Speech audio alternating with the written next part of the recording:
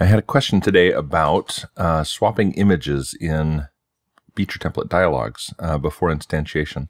So yeah, this example shows that. In here we can grab this feature template, add this to this model. Actually, let me make this bracket the work part here first. There we go. So we've got our coordinate system we're going to use to attach it. We're in the right work part now.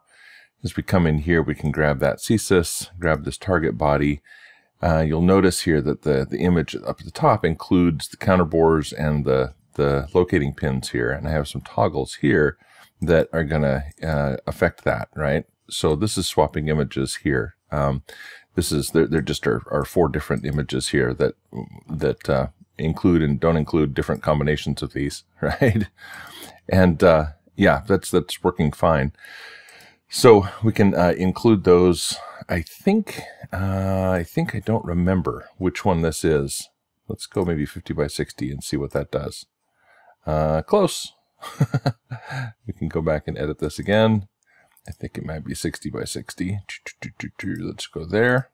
Yep. Okay.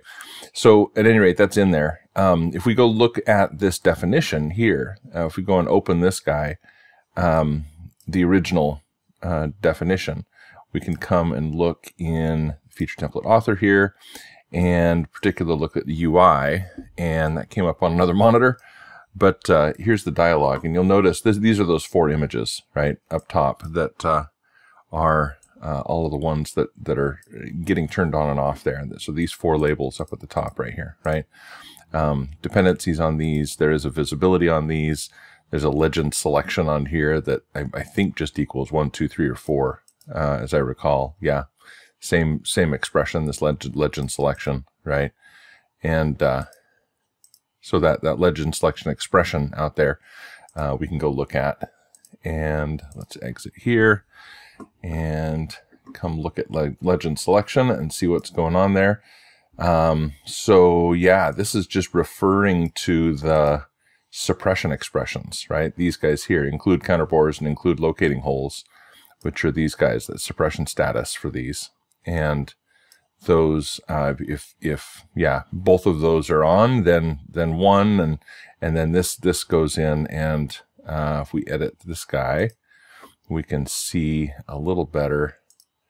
Yeah, both of those are on, then one, and if one is on and the other one's off, then two, and then if the first one's off and the third one's on, then the second one's on, then three, and if both of them are off, then four, right?